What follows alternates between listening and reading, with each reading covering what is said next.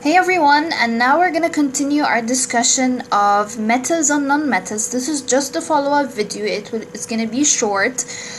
We're gonna talk about transition metals, which are also known as, let me switch the font to make it more clear, which are known as metalloids. And metalloids are found in group 3 to 7. Now, metalloids share common properties from both metals and non-metals. So let's discuss some of these properties. Well, they are solids and they can be shiny or dull. So can be shiny or dull.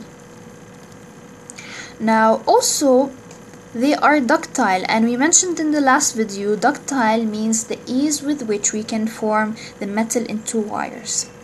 Also, they are malleable. And the last thing, they can conduct electricity. So they can conduct electricity and heat.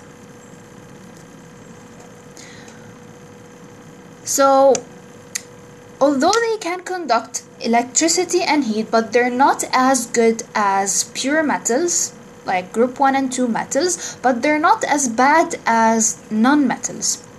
So they're somewhere in between. So this was a short video only regarding transition metals, and it's a follow-up video from the last one. So stay tuned. We're gonna talk about bonding, ionic bonding, and covalent. So good luck.